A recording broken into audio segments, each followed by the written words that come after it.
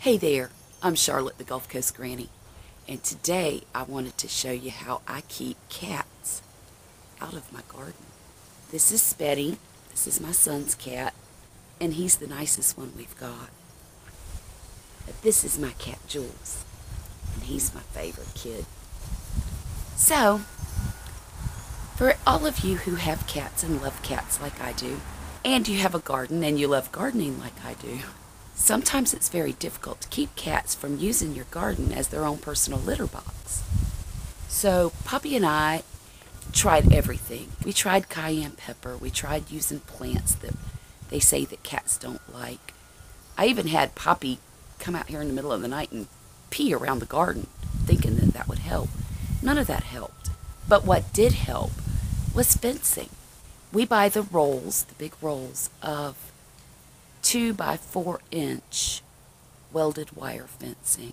We use the fence because the cats don't like the feel of the wire under their feet, and they also can't dig between the tiny 2 by 4 inch holes in the wire. This is the fencing that I'm talking about, and we don't secure it or anything. We just lay it over the top.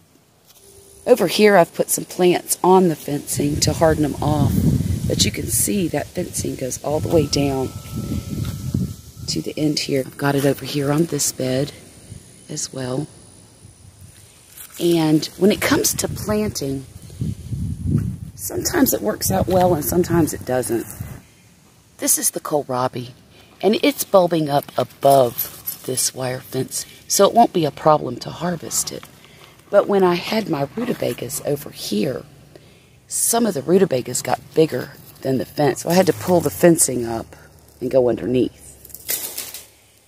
It wasn't a big problem, and if I would have had a harder time, I could have easily cut, one of these wires out and harvested that way. Now, I don't have fencing in my rose garden bed, but I haven't seen them trying to dig around in there. As far as the container garden goes, they don't jump that fence because it's very wobbly. They could jump it, but they don't. So that's how I keep the cats out of my garden beds. I haven't had any more problems since we started using it. So tell me what you do to keep cats out of your garden. Have a great day, and I'll talk to you again real soon, all right?